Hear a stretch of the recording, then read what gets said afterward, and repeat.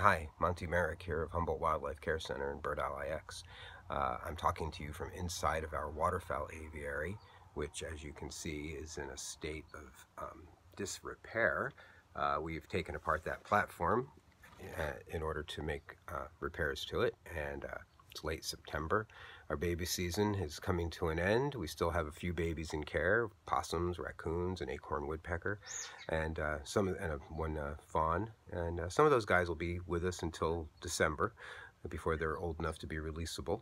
And we're also, we have a waterfowl seabird season that's approaching. Humboldt County is home to a lot of overwintering species: loons, sea ducks, cackling geese.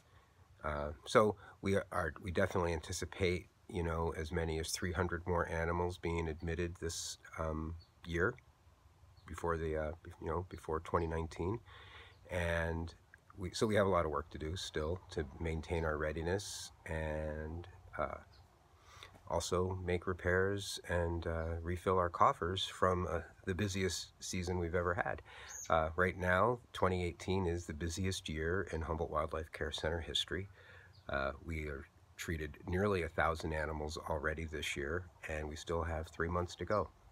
So that's the main reason that I'm talking right now. Is last time I made a direct appeal like this with a video of my phone, out here, was back in April. And we needed to raise a certain amount of money for our summer season, and we didn't hit that goal, that's true, but we did raise enough money to get us through the, here it is, it's September, and we're still here, and our patients have mostly been released. So we have been successful, but that doesn't mean that we have any money in our bank account. We don't, and we definitely need your help. We need your help to replace that money from what we did all summer long, and we also need help getting our facility back together so that we'll be ready for this winter, and also getting us ready for 2019. It's 5 months until our baby season begins again. 7 months on, 5 months slower, and 7 months back on, and so we would definitely want to get going on that. And anything you can do to help is going to be greatly appreciated. Thanks. So I'm outside the Waterfowl Aviary now, and I just wanted to show you some bits and pieces of it. For instance, this is a filter. That white pipe you're seeing in the background there is where water comes out of the aviary that's already been in there with the ducks, lands in this filter. Duckweed is a great natural filter. It eats the nutrients, or duck poop, as you might call it. And it also is a great place to grow duckweed, and duckweed is an excellent food source for our patients.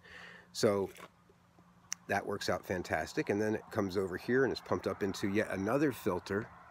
2 times it goes through these tanks before it comes out the other side, and again with more plants taking care of whatever nutrients are in there, and then it goes back into the aviary.